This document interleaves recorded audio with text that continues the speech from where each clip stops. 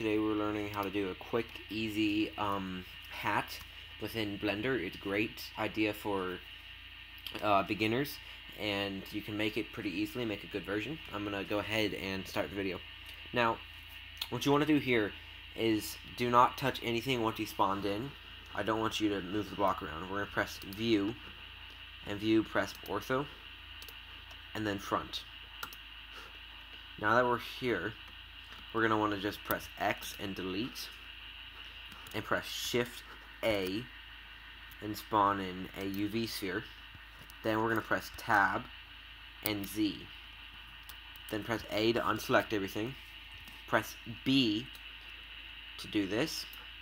Once you're at this point, I'm going to go ahead and press X and press Vertices. Now that you've deleted everything, we're going to press B again and select it all. Now, here's where the hat starts to begin. So we're going to go ahead and select this little tool right here with the cubes on the end, and we're going to flatten it like this. And we don't want it completely flat because we want to get a sort of bend, because you'll see that hats have that kind of bend in them. And then we're going to just move it down to right here. Then we're going to press View, Top, and press A. Now we'll press C. The C button is going to give you this little item here that will select thoroughly every single item. Now it depends how large you want the brim. I'm going to go for a smaller brim this time. Then we're going to right click to get out of there and press View, and we're going to press View Front. Now we're just going to pull this up. Now this is about how high we're going to want the brim of the hat to be. Now some people kind of want this sort of tilt here, and if you're going for that, that's more of like a pilgrim hat. But we're not doing that right now, so we're going to press View, and we're going to go to Top, and we're just going to align this edge to this edge by pressing this little cube guy again, and form it till it aligns good, and form it till it aligns perfectly here, like so. Let me just adjust that slightly. Then we're going to press View,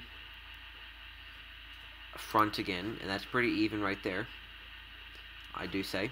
So now we're just going to press Shift F, get out of this position, and that's the hat for the most part. But we're going to go ahead and just press A, then Tab, and then Z.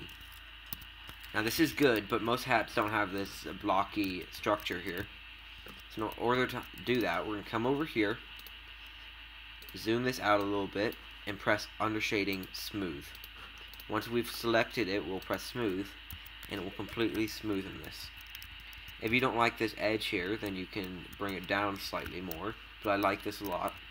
And you'll see also under it that it caves in as well, so if you're making a game, it will be able to be worn on heads. Now you come over here, and we can press this little guy right here. Press New. Under Diffuse, press the little white bar, and choose the darkness of your hat. You now have a completed hat.